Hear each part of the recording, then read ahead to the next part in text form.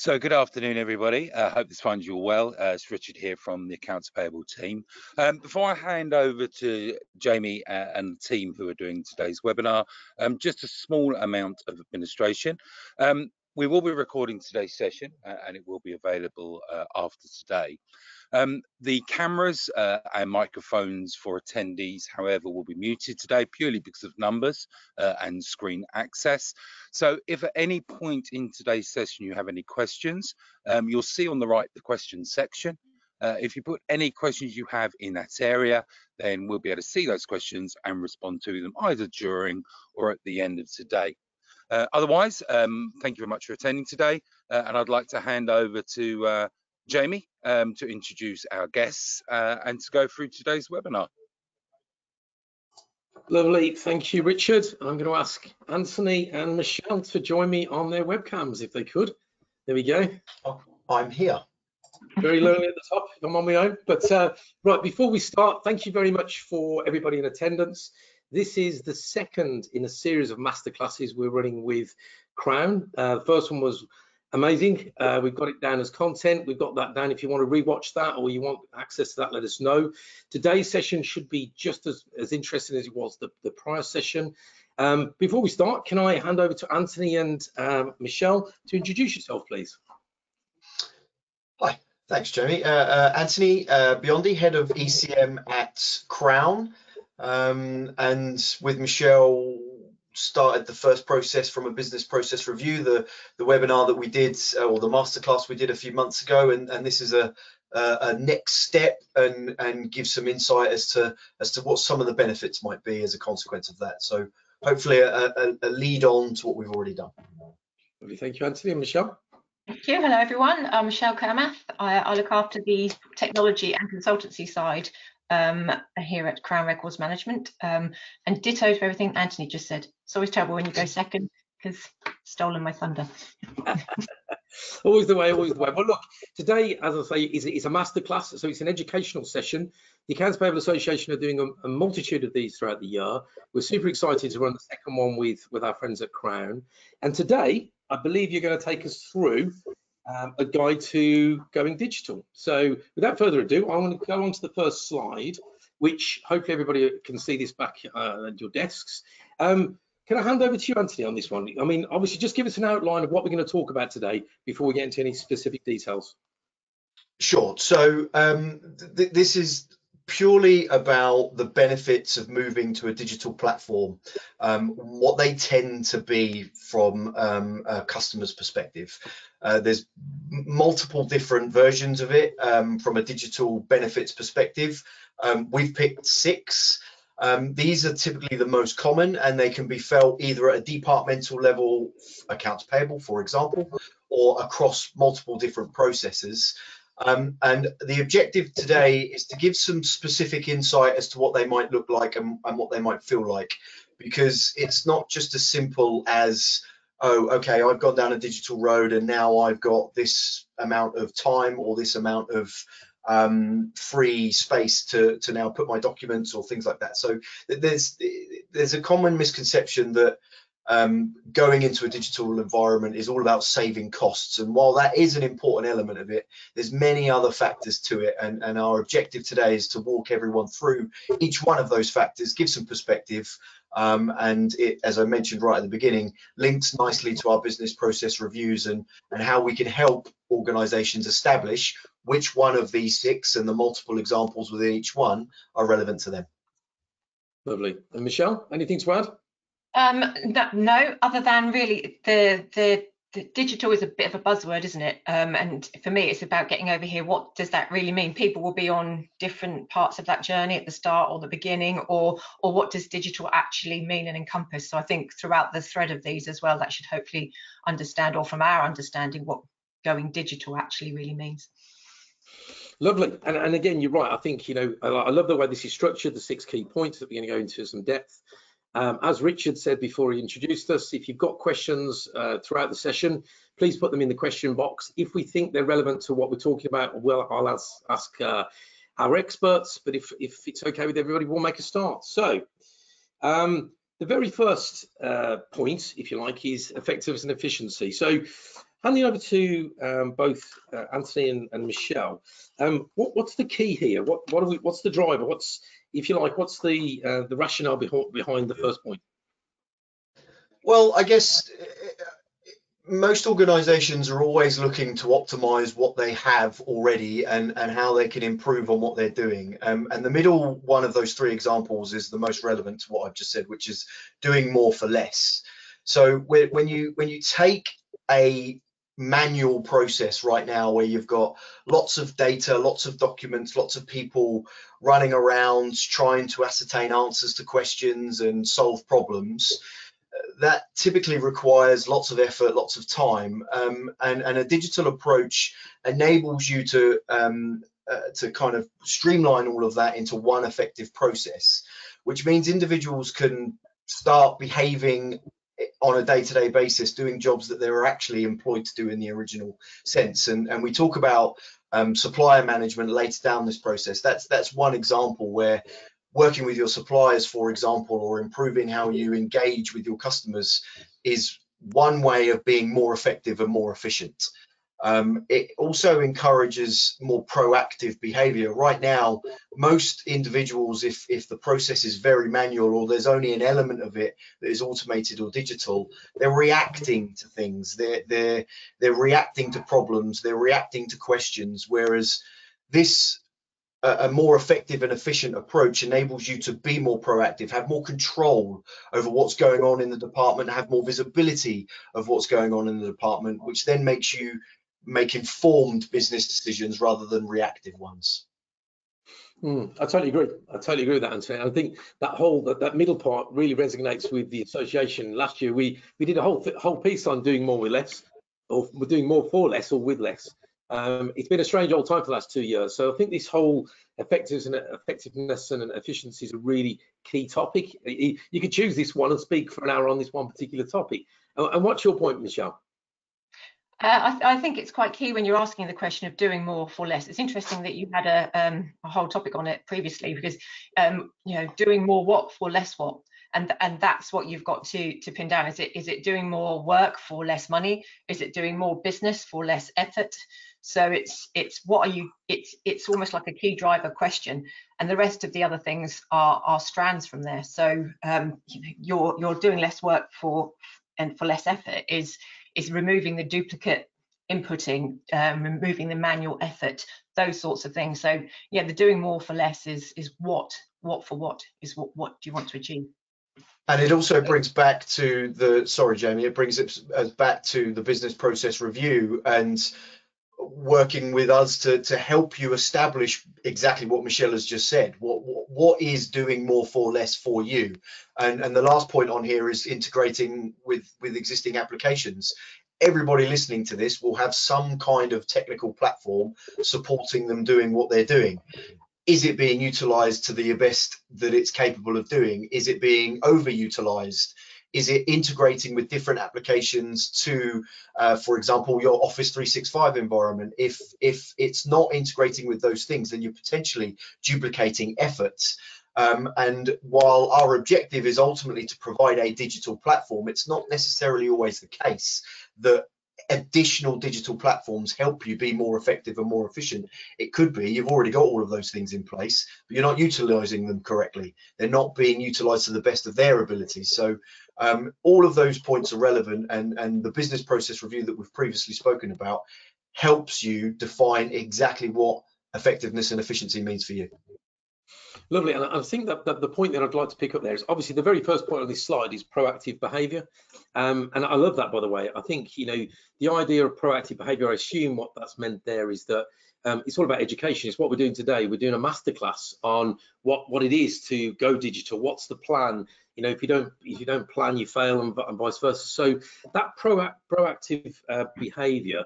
You must see this all the time, Michelle, in your customers when you're consulting with them. What sort of traits do they have? Are they inquisitive? Like Anthony just said, sometimes it might not be going digital is the right thing for them, or they may have already started the digital process. But what's that proactive behaviour that you look for? Quite often, actually, when you're going in consulting, actually you see it by the opposite. By reviewing, you see the reactive behaviour. You know, the reactive behaviour is the work is given to them, and that's what the trigger is. There's no going in at the beginning of the day and thinking, right, I'm going to resolve this. This is my objectives. This is what I'm going to deliver. Because you can have all of those plans and then they're thrown away, whichever word that is, by the fact that something has come in that was not planned for, that you couldn't see, that no system had alerted you or reminded you previously. So the proactive behaviour is around being able to plan and meet those deadlines and work towards a goal, rather than being bombarded with lots of other balls. And by the way, that proactive behavior isn't just a reflection of your own behaviors internal with you in your own department. It could also encourage proactive behavior with your suppliers. So how many, and again, I've touched on this already, and we're going to touch on it in a little bit more detail later, but how many people listening have suppliers picking up the phone asking questions?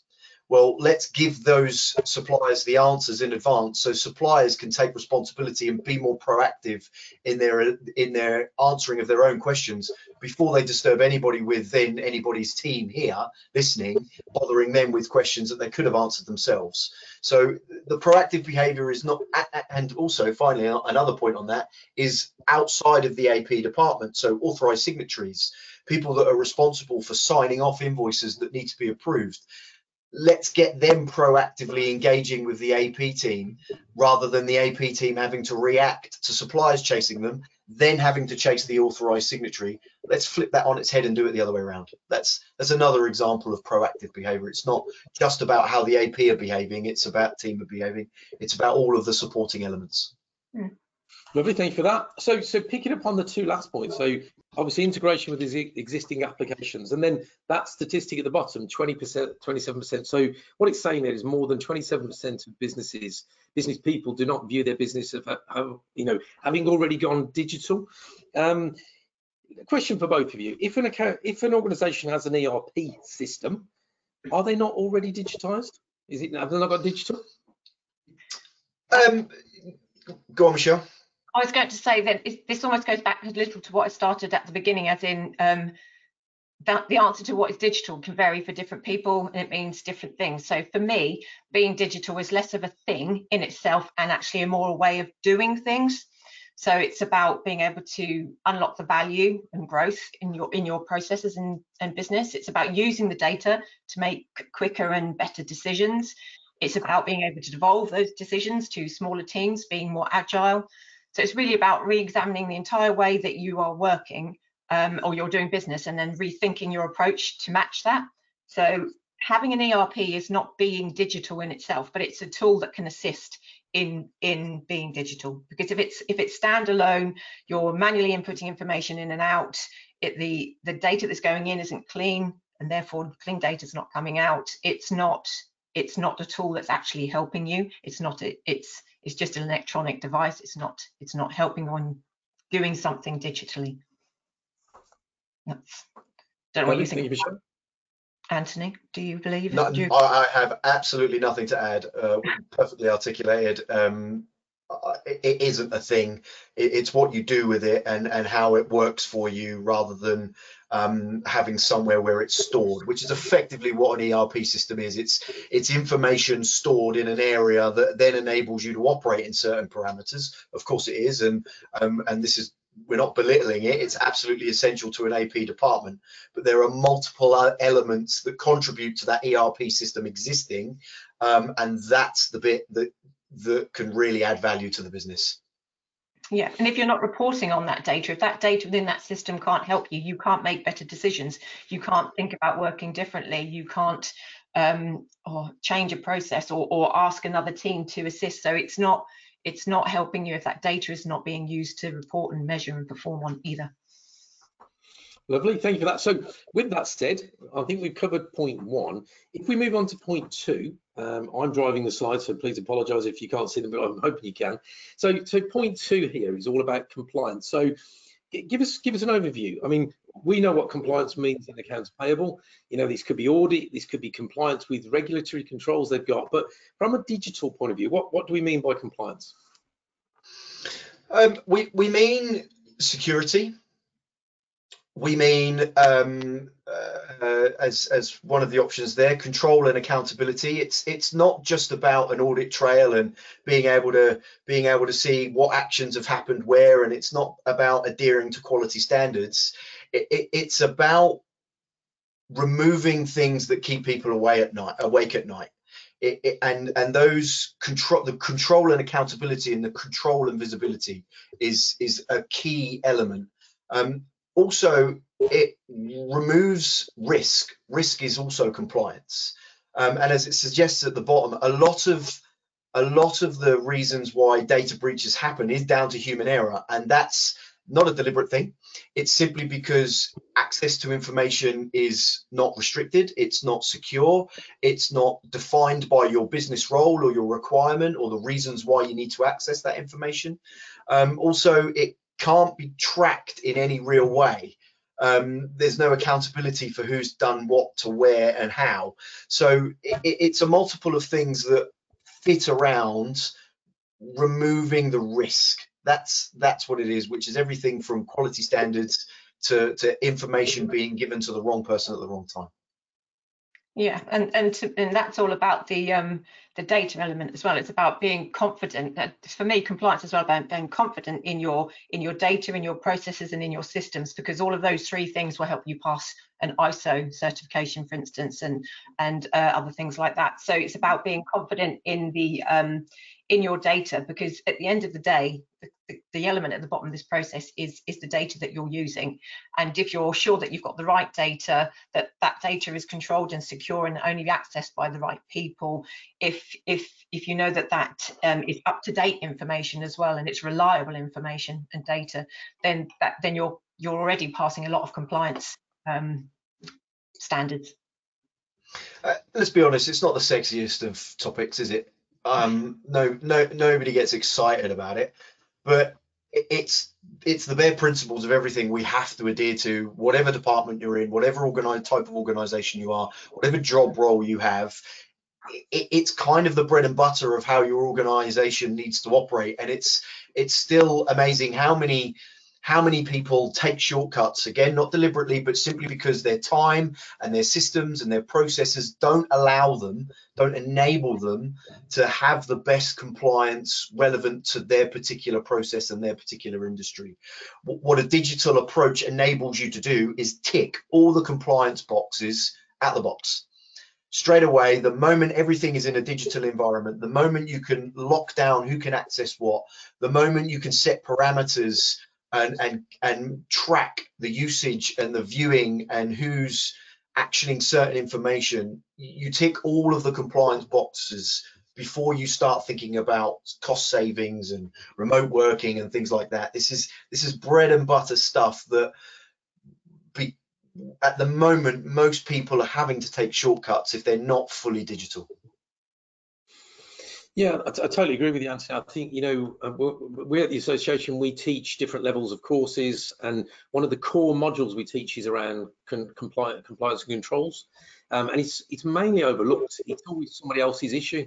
It's somebody else's department, somebody else's responsibility. But actually, when you're looking at going digital, absolutely, it's the core, it's the bedrock of what you should be. So it's not only sort of, compliance in terms of the digital aspects, it's all the manual process, it's all the other steps you've got to take to go towards digital. So whether it's quality standards, audit trails, a lot of the time in the accounts payable world, audit trails are printed and popped into folders. Yeah, exactly that. Yeah. This is where you need to start reviewing these audit trails, which is a key part of what you do, no doubt. Exactly that, and we go back to the previous slide with proactive actions. This is another example of that. From an audit perspective, once you've got everything digital, and Michelle will correct me if I'm wrong here because she's far smarter than I from a technology perspective, it's almost a click of a button. If you want to do an audit trail of a process or a document or a set of instances that happened, being able to access that information quickly and appropriately and effectively, and share it, by the way, because let's not forget, you've got organizations external to yours coming in and going, right, show me this, show me that, show me this. And how long does that take somebody to put together, and how accurate is it? How secure is it? How safe is it? from a digital world, it's a click of a button. There you go. There's everything. Here's a full audit trail, which includes dates, times, IP addresses, specific access, specific actions. You know, you can lock things down so people can't print them, they can't email them, they can't edit them. All these things contribute to a completely compliant environment, in addition to the quality of standards that have to be adhered to anyway. Yep, love it. And again, I think that last thing about, you know, control and accountability, that's what we're all striving for ultimately. So all the other good, great points, but control and accountability, definitely in an accounts payable world, is, you know, when we all get audited, which we do, we seem to be audited every month, let alone every year. Control and accountability is the key aspect, and actually a lot of drivers around digitizing processes or policies or procedures all come to that control and accountability. So I think it's a nice area to sort of finish there. So just a question for both of you. How easy is it for an accounts payable team to manage an audit once they become digital? Well, an audit is it's looking at your financial information, isn't it? The financial data of an organisation, and it's about how the transactions are recorded, and whether it shows an accurate view of your business operations. So the main focus of all of that is the AP department, isn't it? So using AP automation, you know, you're storing your data, the data storage, the management, electronic invoicing, all aids the audit process, because, you know, you're storing a transaction history, so you've got instant reporting, as Anthony just said. There's no looking through heaps of paper, like a needle in a haystack kind of approach. You could even give your auditor read-only access into your system so that they can go in and look into transactions and things themselves. That could mean that the process takes hours instead of days. And it can also highlight the vulnerabilities or other areas. So, you know, vendor information, missing information, duplicates, all the things that show up that a process isn't working properly. So it's an instant audit trail the minute anything happens in a system. So it's all there and quite easy for as Anthony said, a click of a few buttons, maybe. Yeah, maybe not just one. Maybe not one button. No, I think that's probably not the truth. You make it sound so simple, Anthony. Right, okay, so look, I mean, the next one we're going to get on, so the next slide, I think is probably the one of the most relevant in the current last couple of years. So, you know, the next slide itself is working from home, and everybody on the call, everybody who's watching in as well, part of the Masterclass series, will have had to adapt to this. So again, over to yourself, Michelle and Anthony. What's changed? Why is this important in a digital world? Go on, Michelle. I was just going to say again, this goes back to the beginning of what is digital. Digital is a way of doing things differently. It's the doing of things. So it's how they can do these things, or how people can work from home. So there's so many great tools out there now to help with the collaboration and things, but it's the tools around the data that's the most important thing. And people at home want to be reassured that they're actually still working with the right information, the right data. And you know, you miss those little conversations, you know, next to the photocopier or while you're making coffee, just, you know, to reassure yourself, you know, about a process or the way to do something. And it's about being confident and comfortable working from home with the information and the tools that you've got. It's also, again, making sure that people, going back to slide number one, can be working in effective and an efficient manner.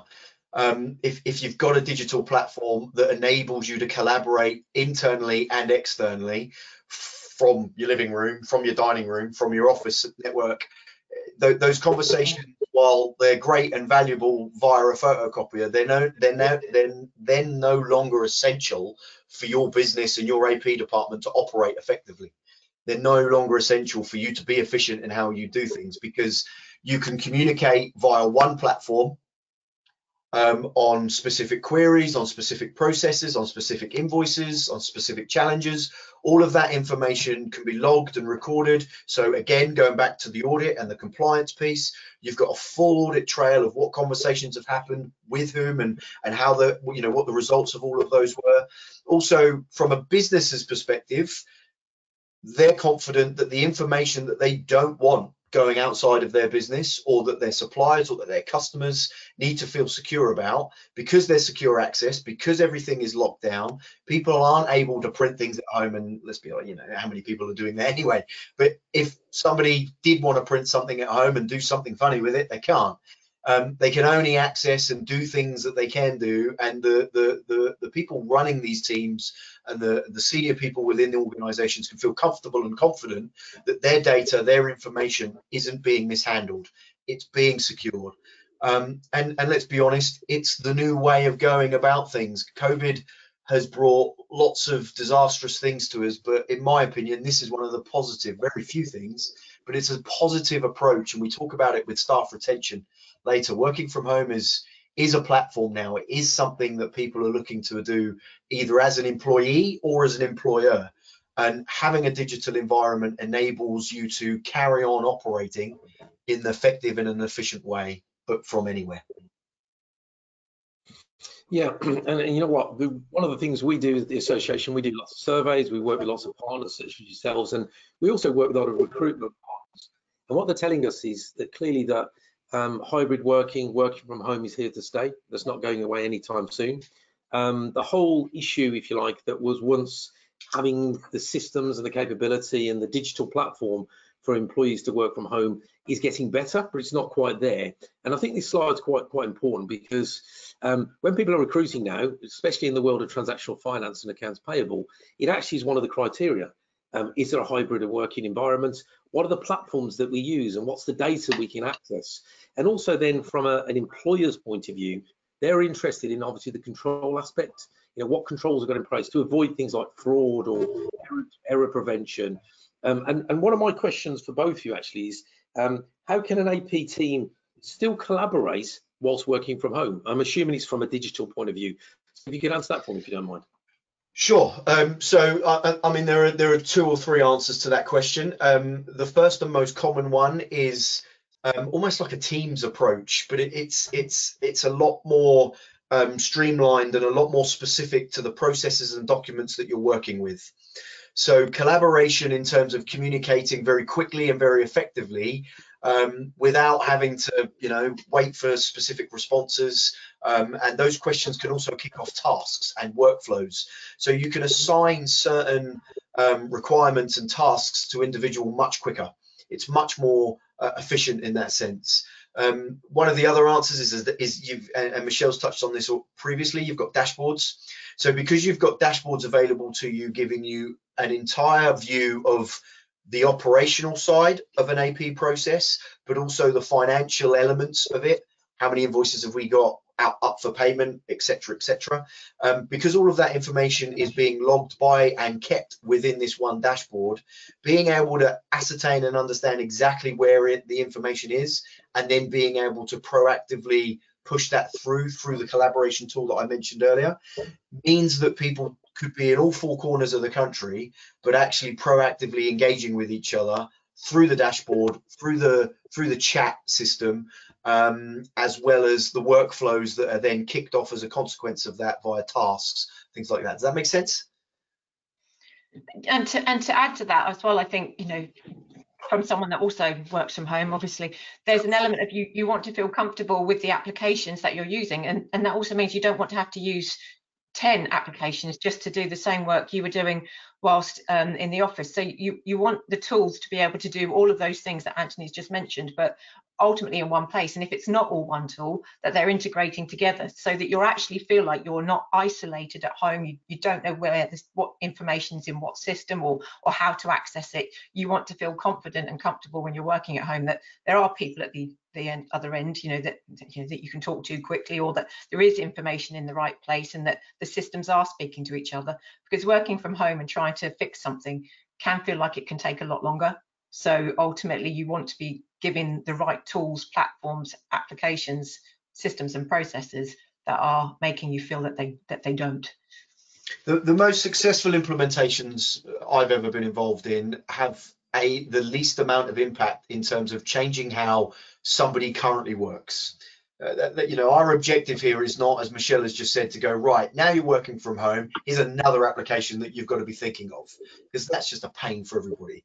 Actually, what we try and achieve is integrate and implement our technology with the systems you're already using, and the tools that come with our technologies prop up the other ones, for want of a better term, or support the other ones, not prop them up, they support them, plug the gaps, so that individuals working from an unfamiliar environment, home, in terms of work context, are using familiar tools from a digital perspective to get their job done, and it's not causing them additional headaches.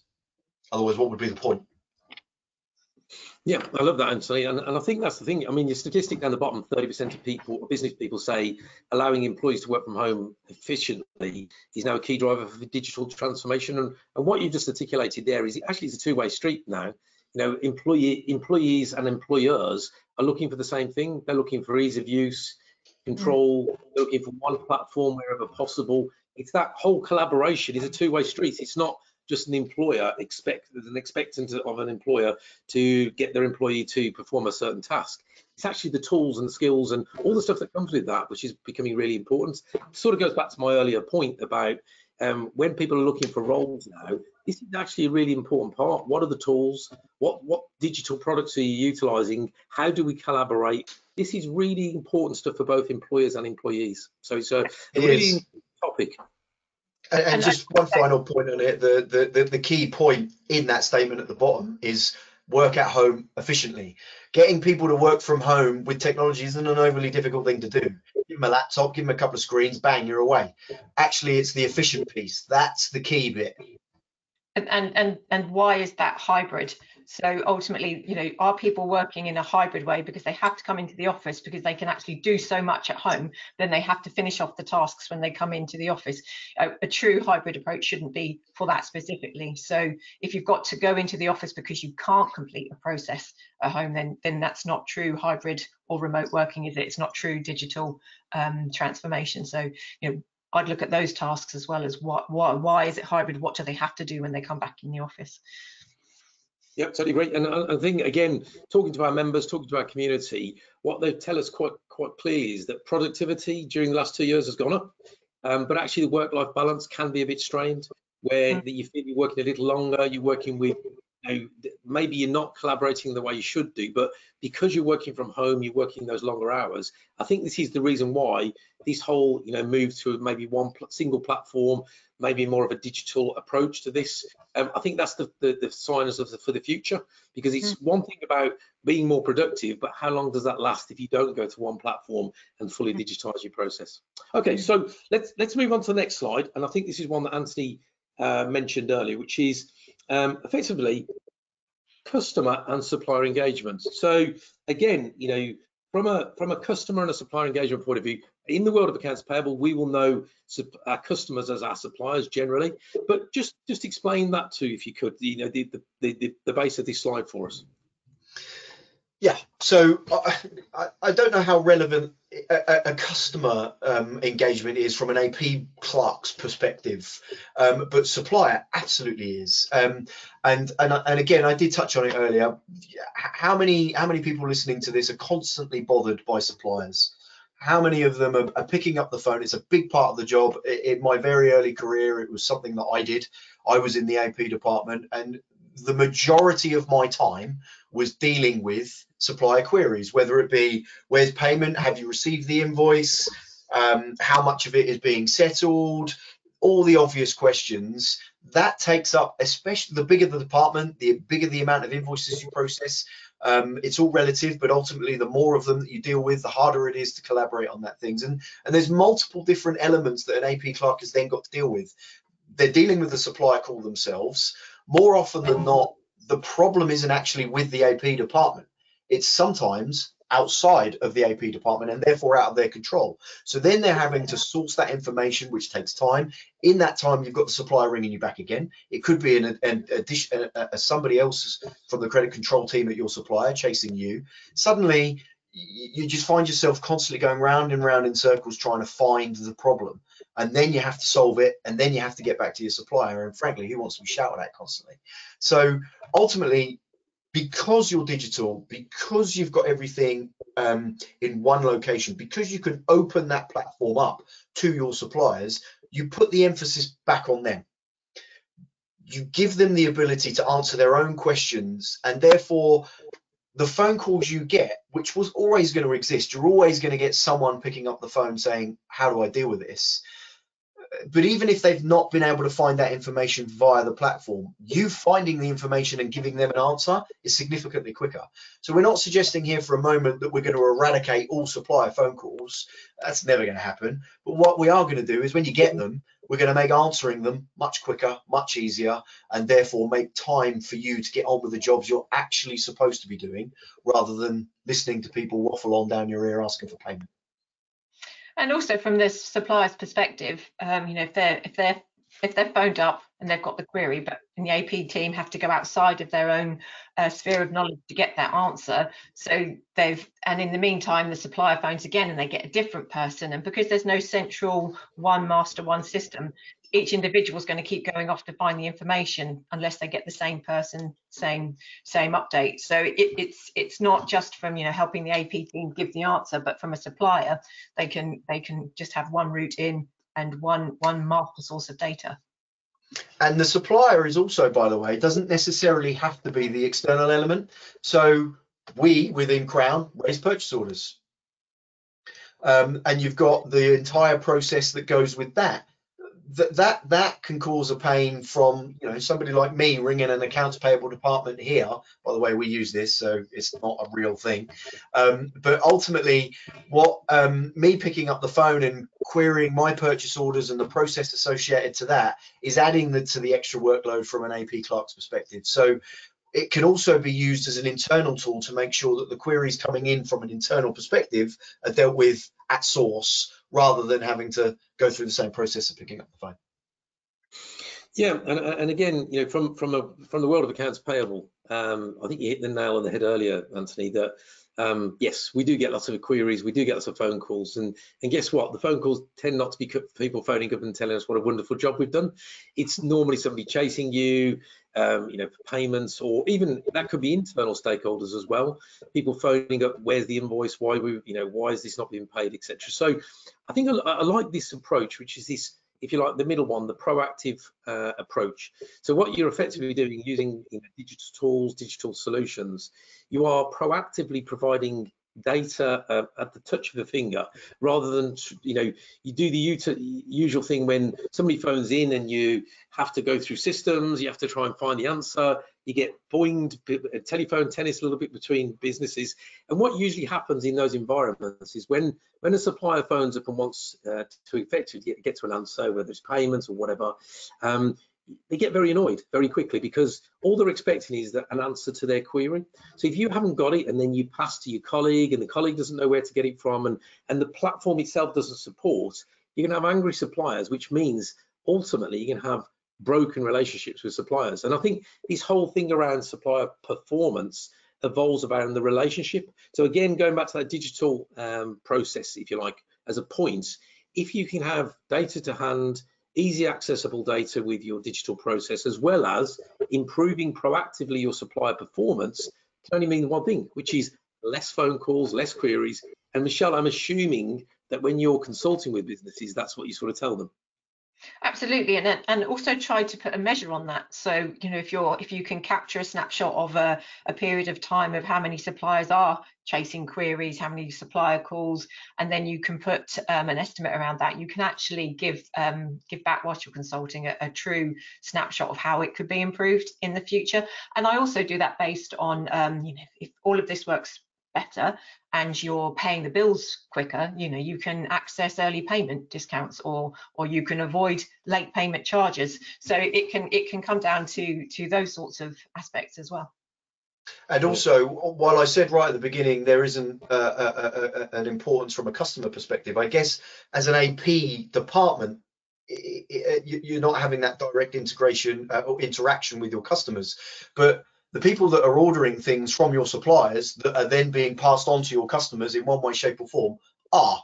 And while things like being put on stop are extreme examples of this, but ultimately if invoices aren't getting paid and goods are being delayed in being received, and then that passes on to your customer, there is an impact from a revenue perspective. That could harm your business's ability to earn more money and keep a customer satisfaction and all that good stuff. So there is a knock-on effect to your customers based on the relationship that you have with your suppliers. Yeah, and I totally agree. So accounts payable wouldn't really resonate with the idea of customer, but actually they do, because an internal stakeholder, somebody within their operations team, Exactly, yeah. other people, they're customers, they're internal customers.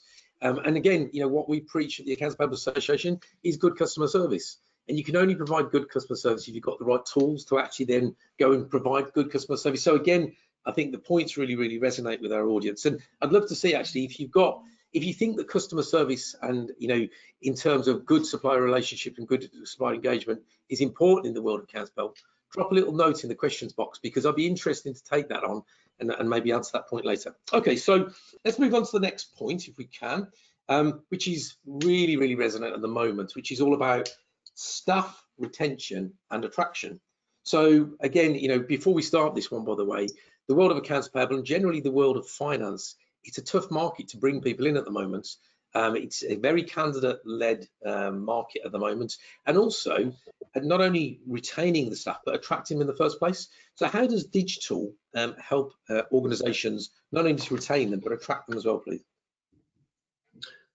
We've touched on most of them, and we'll just just go into a little bit more detail on them, I guess. The remote working is one obviously we've discussed, and in the old days, and by old days I mean before COVID, the questions were, can I have flexi time, or do I get a car allowance, that type of stuff. Now across the board, the question tends to be, what's the situation with regards to remote working? What are you able to offer me so I can find that work-life balance, which everybody seems to be shifting towards? So being able to offer it, point number one, and as we've already touched on, being able to offer it in a way that gets the most out of them and gets the most benefit to the employer is point number two. So being able to utilize the digital platform, and most people now, when they're asking about remote working, are then caveating that with, and what are you going to provide me? What environment are you going to give me to make sure that that remote working is effective for me?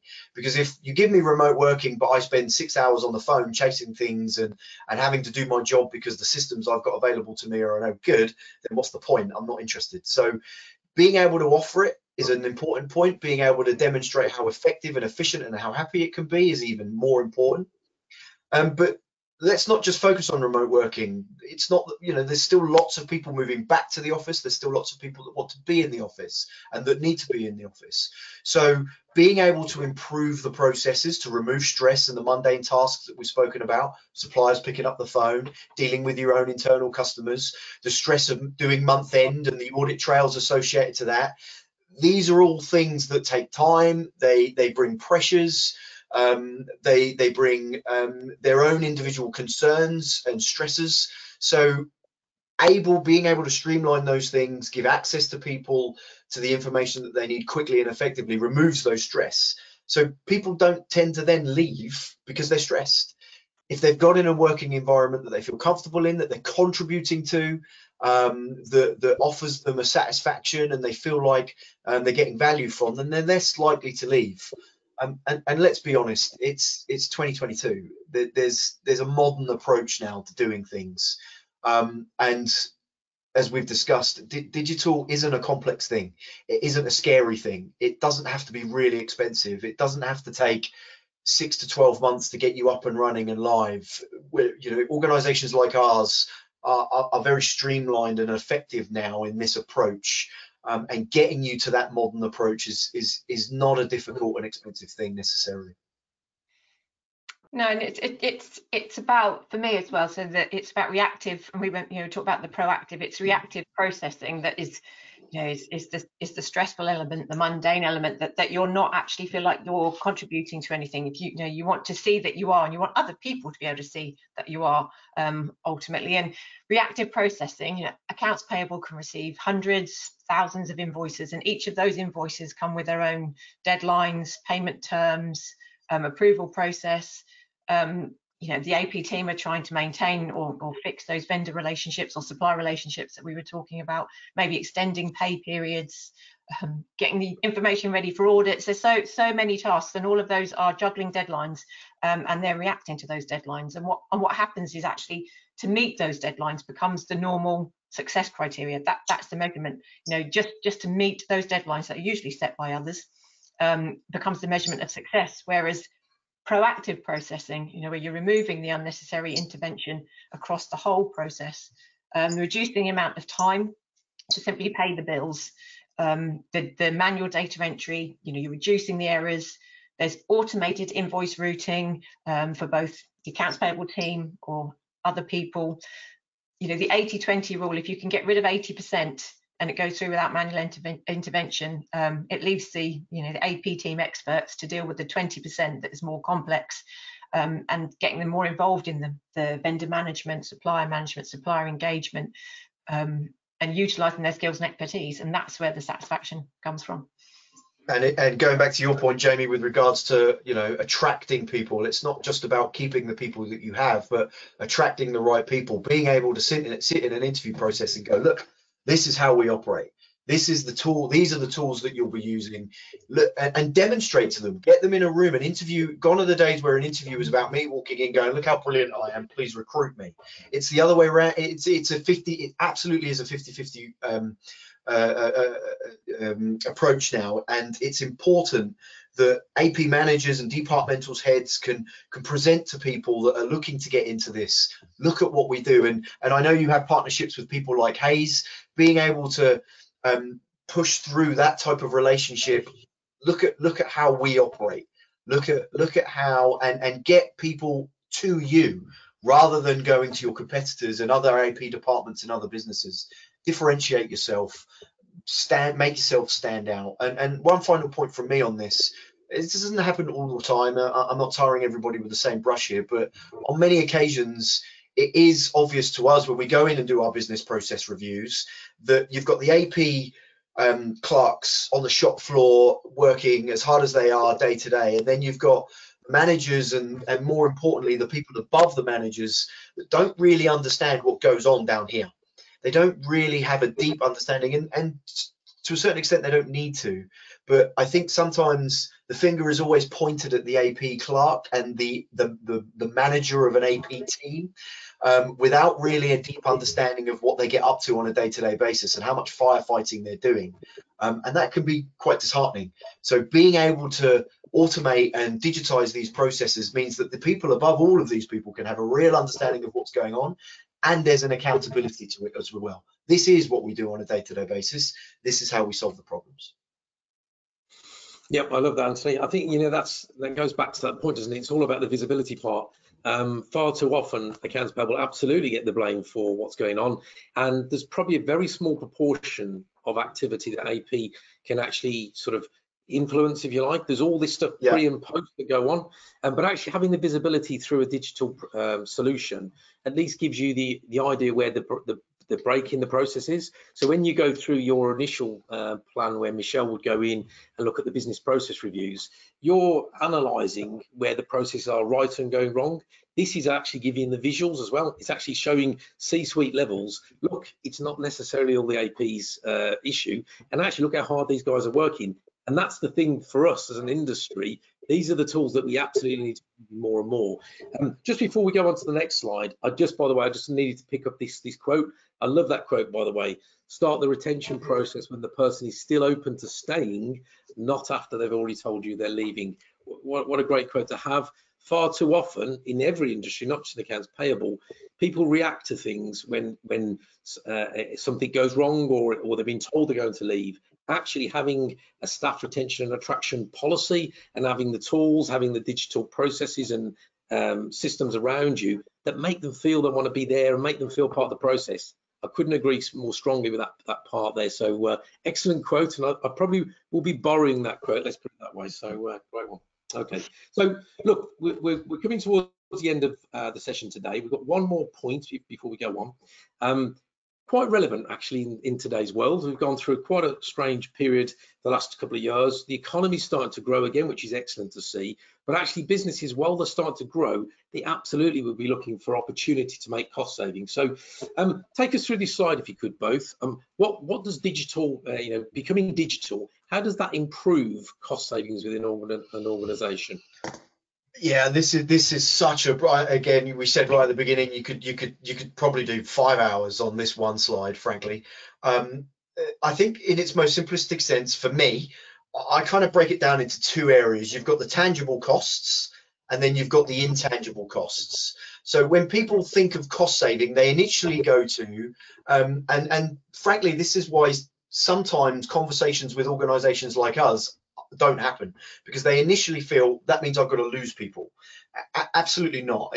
That's very rarely. I've never implemented a solution where anybody's lost their job as a consequence of it. Far from it. The tangible things are things like time. So you can, with the business process reviews in particular that Michelle does, we can go in and we can really define how much time an individual or a department is spending from day to day on this process. And that's a tangible cost. Now, while there may not be a physical saving in that, okay, if you cut that out, there's going to be a pot of money in the corner for you. It's about applying your time to the things that are the most relevant and the most impactful. And Michelle touched on it earlier, that 80-20 rule.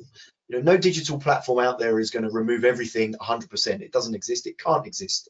But ultimately, what we're going to do is take the majority away from you, so that rather than you spending 60-70% on the mundane tasks, you're actually not spending any time on those now, which now enables you to put more time and effort into the things that really make a value difference to the process. So that's a tangible example. Another one, which is the most basic of all, we did some work with Network Rail a few years ago. This was before my Crown days, and they were spending £25,000 a year on paper in their accounts payable department, which is a very tangible cost, right?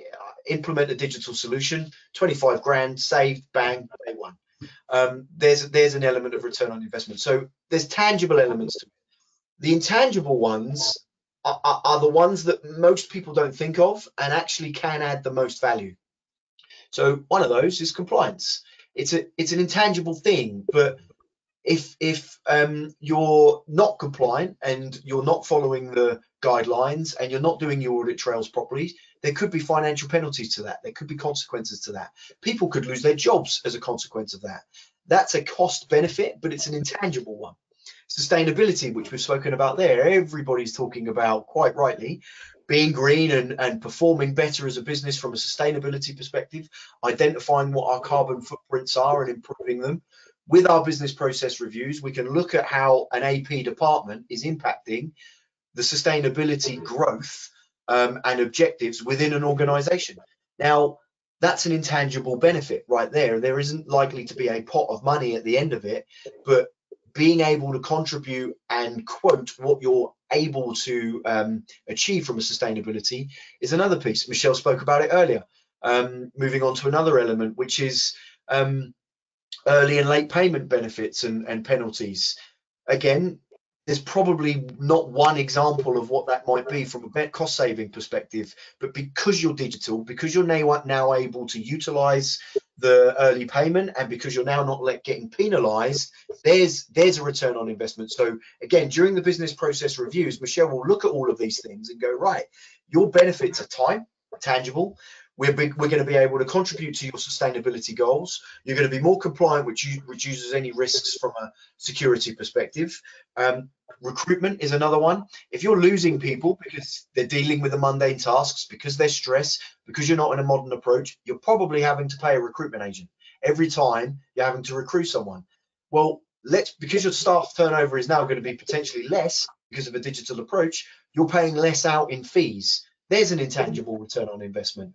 And I touched on a couple of other elements as well. I'll pause there because I recognize that was quite a lot of information, but did that make sense? Absolutely. Yeah. Michelle? It did, yeah. And I think the there's only two things I can really add to that, which is when we talk about cost savings per se, which is obviously very, very tangible. What's quite interesting is that when I go into a company, it's quite rare if I can actually get someone to tell me what their current cost is to process an invoice per invoice. It's very rare if anybody can actually put their finger on that cost. So it's quite an interesting start to a project to try and actually get the benchmark of what it is currently costing you now to process an invoice, and then show how we can then save that over a change to their process or automation. So there's that, and then also the time. There's the time on how much you're saving to do a task, but there's work time, but there's also wait time. So how much in your process is actually you just waiting, or it's got to get over to a different office or a different person, and they only work on Thursday, so you have to add in 2 days wait here. There's a whole element of saving, which is routing stuff automatically, or being able to do something in a touch of a button rather than having to sign something or stamp something, or the real old school ways of doing things. Then that there's those time savings as well. So, and quite often they are intangible, because there's no 3 days to wait for someone is not something you can put into a time saving really, but that's 3 days of a process that's just been shortened, and that's how you get your early payment discounts or things like that. And anybody that hasn't watched the Business Process Review Masterclass, and I recommend you do because it's amazing, we talk about the why, and this is exactly what the why. This is one of the main reasons, one of the main focuses on the why. Why am I going to go digital? Why am I going to invest more money in another piece of technology and all of the associated services relevant to it? This is what will help you define. This is the why, and that why might be the tangible costs I mentioned. It might be the intangible. It might be a combination of the two. It might only be one thing. But what we're there to do is define the why and give you that return on investment before you move forward with the technology. And I can't stress that enough.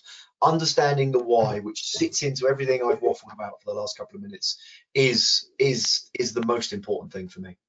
Yeah, it is the starting point. It's the reason or the motivation or the trigger that and it's not even necessarily why am I going to have this application. It's why do I want to change things. Why do I want to change it? Why is this a problem? Why do I do what I'm doing? It's you're starting with those questions, and then you're going into because then that gives you the purpose to the what. What is it that I want to accomplish then, or what are the needs of my stakeholders, or before we get into all the other W's, which there are in that process. Well, look, I mean, unfortunately, we're getting to the end of the hour session that we've allotted today. We could speak for another 5 hours, 6 hours, but look, it's been absolutely amazing. I'm sure. I mean, there's a bunch of questions in the Q&A part. Let me ask you one question, which is a common theme, and it's all about. I mean, the 6 points everybody agrees are amazing, and I assume, by the way, that you'll send the 6 points out to all the people who are watching, all the people who unfortunately couldn't get to watch that. So we'll make sure that everybody gets that. The overriding question that seems to be coming out is how do they start a project such as this? They believe that it's the right thing to do, and actually at the moment they haven't got C-suite level buy-in. Is there a process? Do they have to be brave? Do they go through the 6 points here and sort of work upwards? What's your view and advice on that one? It's a great question, and the best approach, as we've just mentioned, is if you've not got C-level buy-in, you've got to get it, and to get it, you've got to justify it, and you've got to paint a picture as to why, as we keep saying, it's important to do it. And the best way to do that is get Michelle in. She'll look at your processes from beginning to end, highlight all the bottlenecks, look at the technologies that you're already using, because you may be able to utilize what you've already got. You don't necessarily have to buy another piece of technology to solve your problem. You might already have it in your infrastructure. Look at how you're engaging with people and understand what your objectives are. Is it because you're losing loads of staff and we need to focus on how we improve their environment? Is it because it's costing you lots of money to process an invoice, and what is that cost?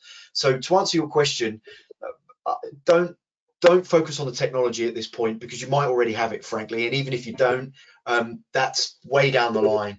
My recommendation would engage with Michelle, get her in to review your processes with you, ask the relevant questions, and help you build a case study and a return on investment business case go to the people that do ultimately make the decisions and say, if we don't do this, we're going to have these problems from a compliance perspective. We're going to be losing people hand over fist.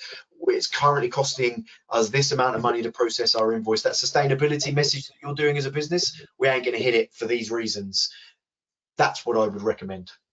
And just to add to that, just to justify a business process review, you know, take a step back and look at your measurements, look at your performance reports, look at your compliance and complaints, all the 6 areas we've just here, and ask yourself why in all of those areas and how you can justify, you know, some stats around there. And that's your business case of who can do this business process review, how much time is it going to take, what can I actually fix. That's what you've got to do to start looking at why you need the BPR. Lovely. Well, thank you both for that. Your expertise, as always, is well appreciated. You've been listening to a guide to going digital today. We've covered the 6 key areas: effectiveness and efficiency, compliance, remote working, customer and supplier engagements, staff retention and attraction, and cost saving. And as Anthony said, if you want guidance from that, definitely go and watch the first of the series. And also, if you need any support, I'm sure that Anthony and Michelle will be more than happy to support. Thank you so much for listening in today. Thank you, Anthony. Thank you, Michelle. And no doubt we'll speak. Thank you, Jamie. Thank you. Thank you very much. Thank you. Bye. Bye.